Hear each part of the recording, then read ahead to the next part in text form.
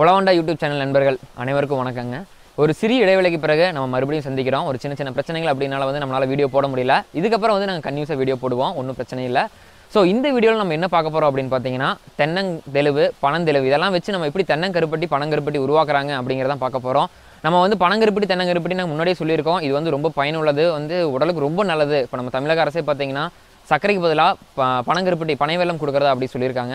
So இதோட எப்படி தயாரிக்கிறாங்க அப்படிங்கிறத நீங்கள் கண்டிப்பாக தெரிஞ்சுக்கணும். இதை வாங்கி நீங்கள் பயன்படுத்தினீங்கன்னா பனையேறும் தொழிலாளர்கள் மற்றும் மற்ற இதர விவசாயிகள் பார்த்தீங்கன்னா ரொம்ப பயனடைவாங்க. ஸோ இந்த வீடியோ பாருங்கள், பிடிச்சிருந்தா லைக் பண்ணுங்கள், ஷேர் பண்ணுங்கள், கமெண்ட் பண்ணுங்கள், மறக்காம உழவண்டா சேனலை சப்ஸ்கிரைப் பண்ணிடுங்க. நன்றி.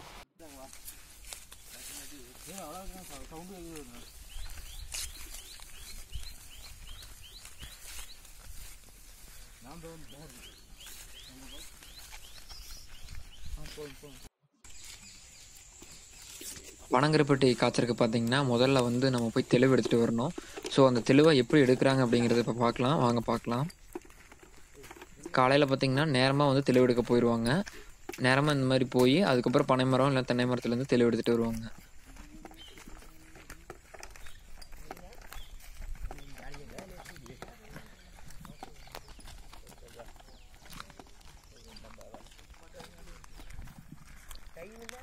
அவங்க இருக்க ஏரியாவை சுற்றி இருக்க பனை மரம் தென்னை மரம் எல்லாத்துலேயும் பார்த்தீங்கன்னா காலையில் நேரமாக ஆரம்பித்து அதுக்கப்புறம் பார்த்தீங்கன்னா தெளிவு எடுத்துகிட்டு வந்துடுவாங்க.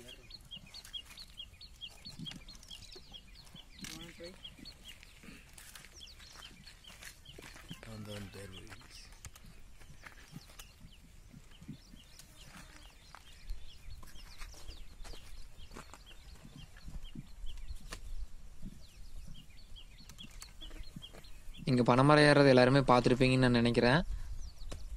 இதில் பார்த்தீங்கன்னா எடைக்கயிறு கால் கயிறு அப்படி 2 போடுவாங்க. அது எடைக்கயிறு அப்படிங்கிறது பார்த்தீங்கன்னா இடுப்புக்கு போட்டு மேலே ஏறக்கு, கீழே கால் கயிறு அப்படிங்கிறது பார்த்தீங்கன்னா காலுக்கு போடுறது. இந்த 2 போட்டு தான் அவங்க கிரிப்பாக மேலே ஏறுவாங்க.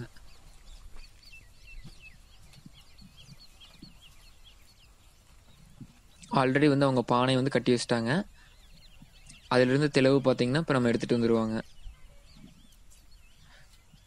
இந்த மாதிரி கொஞ்சம் கொஞ்சமாக கலெக்ட் பண்ணி தான் நம்மளுக்கு நிறையா தெளிவு கலெக்ட் ஆகுது.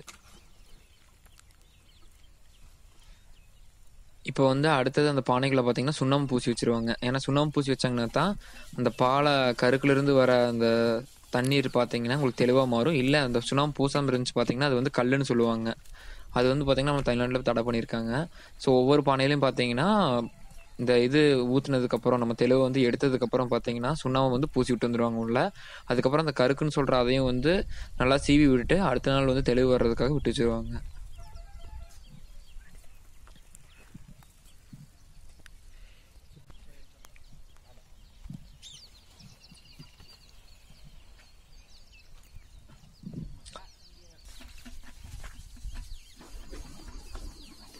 இதே மாதிரி ஒரு பனையில் எவ்வளோ கருக்கு இருக்கோ எல்லாத்தையும் சீவி விட்டுட்டு அடுத்த நாளுக்கான தெளிவு எடுக்கிறதுக்காக ரெடி பண்ணி வச்சுட்டு வந்துடுவாங்க.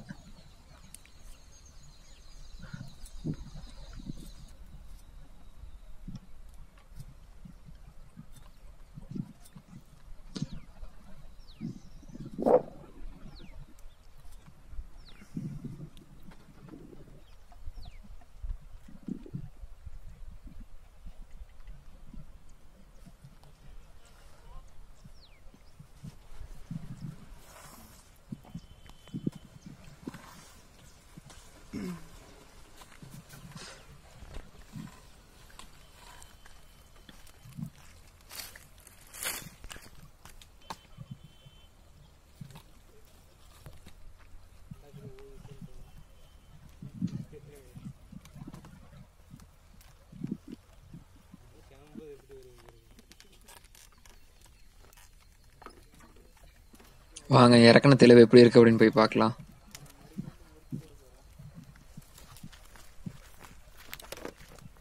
ஒரு மரத்துலேருந்து பார்த்தீங்கன்னா இந்த அளவுக்கான தெளிவு தான் வருங்க ஒரு நாளைக்கு.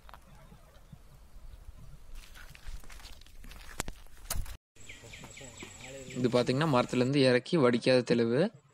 வடிக்காது பார்த்தீங்கன்னா உள்ள தேன் பூச்சி இந்த மாதிரிலாம் இருக்கும்.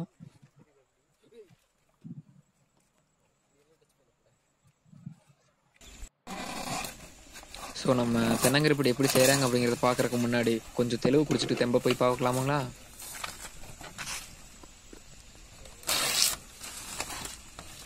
உங்களுக்கு எல்லாத்துக்கும் தெரிஞ்சிருக்குன்னு நினைக்கிறேன். நம்ம என்ன தான் டம்ளர் இதில் யூஸ் பண்ணி குடித்தாலும் தொன்னையில் குடிக்கிற சுகமே பார்த்தீங்கன்னா வேறு டேஸ்ட்டு தான். நிறைய பேர் பார்த்துருப்பீங்களான்னு தெரியல. இது வந்து தொன்னை எல்லா பக்கம் செய்கிற இடத்துல தொன்னையில் செஞ்சு நீங்கள் பழைய சோறு சாப்பிட்டா கூட அவ்வளோ டேஸ்ட்டாக இருக்குன்னு சொல்லுவாங்க.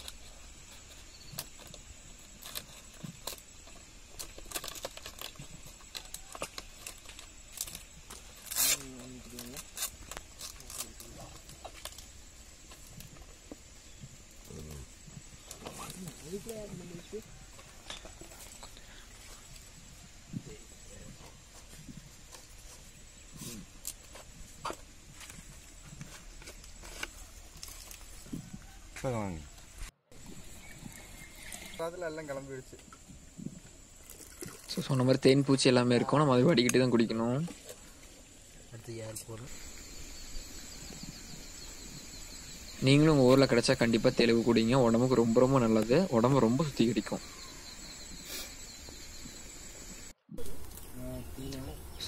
ஸோ தெளிவு வந்து இறக்கிட்டு வந்ததுக்கப்புறம் என்ன பண்ணுவாங்க அப்படின்னு பார்த்தீங்கன்னா, அடுத்த ஸ்டெப்பில் வந்து இந்த மாதிரி ஒரு பெரிய அண்டாவில் ஊற்றிடுவாங்க. ஊற்றி கொதிக்க வைக்க ஆரம்பிச்சிருவாங்க. இந்த ப்ராசஸ் எவ்வளோ நேரம் போகும் அப்படின்னு பார்த்தீங்கன்னா, கிட்டத்தட்ட 2 மணி நேரத்துலேருந்து 3 மணி நேரம் வரைக்கும் போகுங்க. ஏன்னா வந்து இப்போ வந்து நம்ம எடுத்துகிட்டு வந்ததில் பார்த்தீங்கன்னா நிறைய தண்ணீர் சத்து அதிகமாக இருக்கும். அந்த தண்ணீர் எல்லாமே சுண்டி நம்மளுக்கு பாவாக மாறுறதுக்கு கிட்டத்தட்ட 2 மணி நேரத்துலேருந்து 3 மணி நேரம் வரைக்கும் எடுத்துக்குங்க. ஸோ அதனால் வந்து ஊற்றுனதுலேருந்து 3 மணி நேரம் வரைக்கும் அவங்க காய்ச்சிட்டே இருப்பாங்க.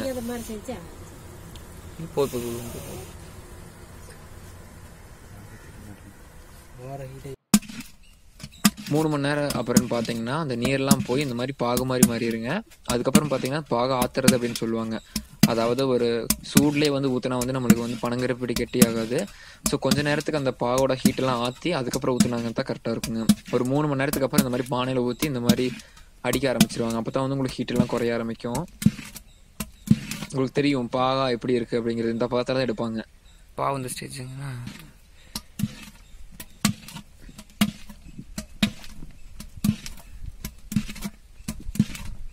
உங்களுக்கு பார்க்கும்போது தெரியும் பாகு வந்து எவ்வளோ இதாக இருக்குது அப்படின்னு. அடுத்தது பார்த்தீங்கன்னா இந்த பாகை வந்து இந்த மாதிரி அச்சில் தான் ஊற்றணும். அதாவது மரத்தில் முன்னாடி செஞ்சு வச்ச ஒரு அச்சில் தான் ஊற்றுவாங்க. இதுலேருந்து நம்மளுக்கு வந்து கருப்பட்டி வந்து பாகுது. எப்படி ஊற்றுறாங்க அப்படிங்கிறது பார்க்கலாம். இதில் தான் பார்த்தீங்கன்னா ஒவ்வொரு அச்சா ஊற்றுவாங்க. மொத்தம் 10 இருக்குது. வாங்க எப்படின்னு பார்க்கலாம். உங்களுக்கு முன்னாடி இருந்ததுக்கும் இப்போ இருக்க பாகும் பார்த்தீங்கன்னா கொஞ்சம் தெரியும். இது கொஞ்சம் கெட்டியாக இருக்கும்.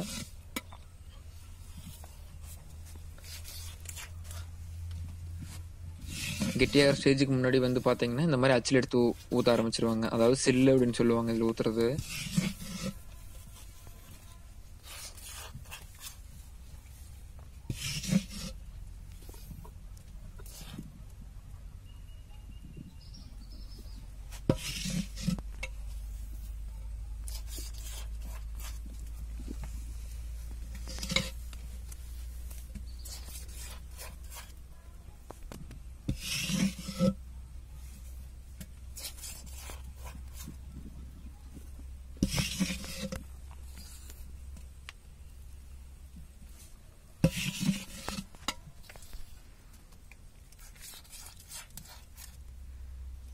இந்த பாகு பார்த்தீங்கன்னா ஊற்றுக்கத்தே வந்து நம்மளுக்கு அப்படியே இஞ்சிருன்னு சொல்லுவாங்க. அதாவது கெட்டியாகிரும். இந்த பாகு ஊற்றுனதுக்கப்புறம் நீங்கள் ஒரு 1/2 மணி நேரம் வெயிட் பண்ணால் போதும். நீங்கள் வந்து பனங்கருப்பட்டியாக வந்து மாற்றிடுவாங்க.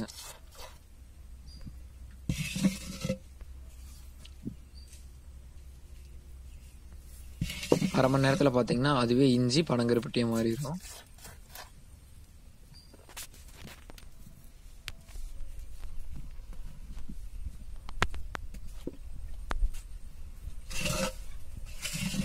இது வந்து பார்த்தீங்கன்னா எந்த ஒரு கெமிக்கலும் கலக்காமல் சுத்தமான முறையில் காய்ச்சி அப்படியே வந்து டைரெக்டாக ஊற்றுறாங்க. ரொம்ப உடம்புக்கு நல்ல ஒரு விஷயம்.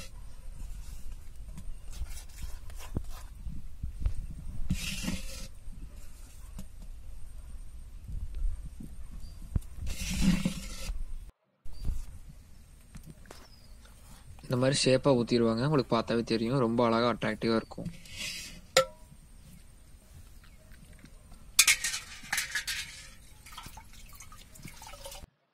ஒரு 1/2 அன் ஹவர் கழிச்சதுக்கப்புறம் வந்து பார்த்தீங்கன்னா இந்த மாதிரி கெட்டியாயிரும். ஸோ நம்ம வந்து பனங்கருப்பட்டி எடுத்துடலாம். இது பார்க்கறக்கு ஒரு ஈஸியான செயலாக அப்படி இருந்தாலும் கூட ஒரு 5-6 மணி நேரம் வந்து இவங்க உழைக்க வேண்டியதாக இருக்குது. அது 2 பேர் உழைச்சாங்கன்னா தான் இவ்வளோ கருப்பட்டி அவங்களால செய்ய முடியுது. உங்களுக்கு எந்த ஒரு கலப்படம் இல்லாத சுவையான கருப்பட்டி பார்த்தீங்கன்னா ரெடி ஆயிருச்சு.